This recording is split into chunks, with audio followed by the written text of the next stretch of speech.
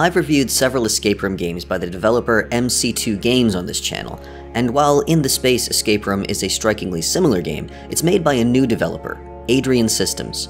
It's actually so similar to the MC2 Games series. It uses the same interface, sounds, visual assets, and even the same style of Steam achievement icons, that it almost feels a bit like fan fiction. And while it has its good points, there are unfortunately a lot of flaws in the game's design and execution that left me a little frustrated. But completing and releasing an entire game is no small feat, especially for a new developer, and I want them to keep making more games. So in this video, I'm gonna look at the shortcomings of In the Space and how they might be improved upon for future releases. I should note here that I played a pre-release version of the game, and it's possible that some of these issues may be addressed when it's fully released. First off, In the Space has some of the same flaws as many other virtual escape rooms. The controls are extremely clunky and tend to induce motion sickness due to motion blur and smoothing, which can't be disabled. The mouse sensitivity is also way too low, even when set to maximum. There are a number of puzzles that rely on colors, which may be difficult to distinguish for many colorblind players. The text in the game contains many typos and spelling and grammatical errors.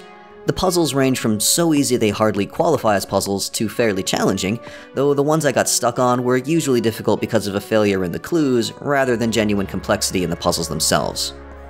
And as is all too often the case with this type of game, the story and setting are extremely simple and feel tacked on. The puzzles and the story have nothing to do with each other. I think this in particular is a real shame. Narrative games can be very engaging, but when the mechanics of the game are at odds with its setting and story, it pulls you right out of your immersion. It makes no sense for there to be a set of puzzles relating to playing cards, pictures of animals, and Picross that give you the password to a keypad on the door in a space station. The thing is, if you really just want to make a series of puzzles, you can do that. You don't need to tack a story onto it. Plenty of games have done very well just making abstract puzzles.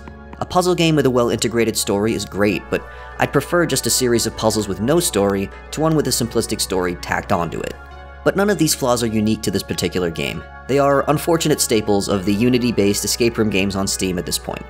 Still, I will keep hoping that one of these games will break the pattern soon. Aside from my usual complaints about these games, In the Space had a few other issues which I imagine might be attributed to the developer's lack of experience. First off, the game does not appear to auto-save at any point, something I discovered to my frustration the first time I closed and reloaded the game. Be sure to save manually if you try this one out. There's also a lot of repetition in the puzzles throughout the various rooms.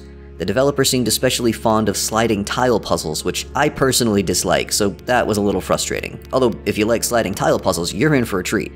In some cases, the clues were given in a confusing order. For example, a clue might be given which is intended for the next room, not the one you're in, but it appears to have something to do with the puzzle you're currently working on. This type of red herring caused me to get stuck on a puzzle for half an hour, and I wound up having to ask a puzzle-loving friend of mine for help to move forward. In one room, I obtained the missing piece of a puzzle based on playing cards, which unlocked it for solving, but I couldn't figure out how to solve it. It turned out that I had to solve yet another puzzle to get the hints required for it, but by that point I had grown frustrated, having assumed that the solution must require some outside knowledge of some specific card game, and I'd wasted half an hour trying to brute force it. To the developer's credit, at no point was outside knowledge required to solve any puzzles, which is a mistake plenty of other escape room games have made. I'm looking at you, every game that ever had a chess puzzle. I did find a couple of puzzles that seemed totally unsolvable without the use of the hint system, which should never be the case.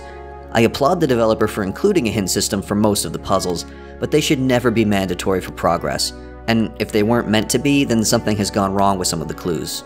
One issue I encountered several times was poor placement of the interactivity prompts.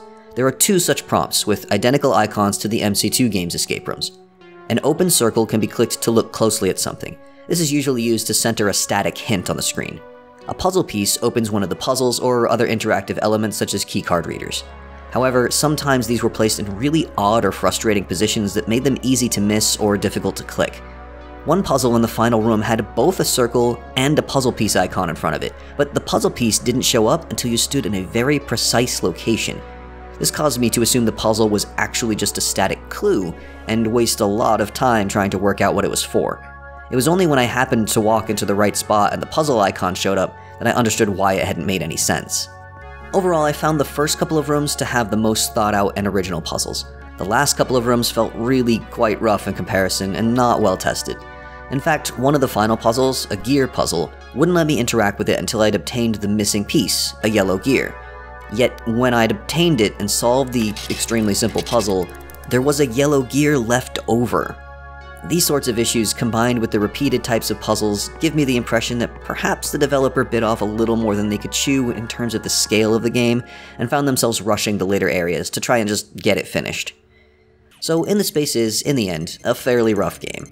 It does have its good points. Most of the puzzles are standard fare for this type of game, and players who are just looking for more of the same type of experience they get from the MC2 game series is likely to enjoy it. Some of the puzzles are fairly clever and original, and despite the hurdles along the way, I was able to complete it, so there's nothing totally broken about the game. I would absolutely encourage this developer to keep making games, and to be sure to have them thoroughly tested by multiple people to avoid some of the issues I encountered with this one. Above all, I'd encourage them to find their own style, rather than mimicking the one MC2 Games has been using for years. You'll be better off establishing your own recognizable image, rather than trying to compete with an established company with more experience. Thank you for inviting me to try out your game, ARI'S Systems. May you keep making games, and may each one be better than the last. Oh, hi. Sorry, what's that? You'd like to see an example of how a narrative escape room can integrate its puzzles with its story in a way that doesn't feel tacked on? Oh, let's see. You can always check out my page on Planet Minecraft, where you can find my escape room maps. Map. For now, but the second one is nearing completion and should be released in the near future. Also, check out my page on itch, where you can find my mini ARGs, which do the same thing, but without the escape room bit. All of these are totally free, so take a look if you like narrative games and logic puzzles.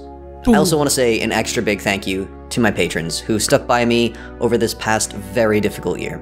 I can't tell you how much your support means to me. Take care out there, everyone.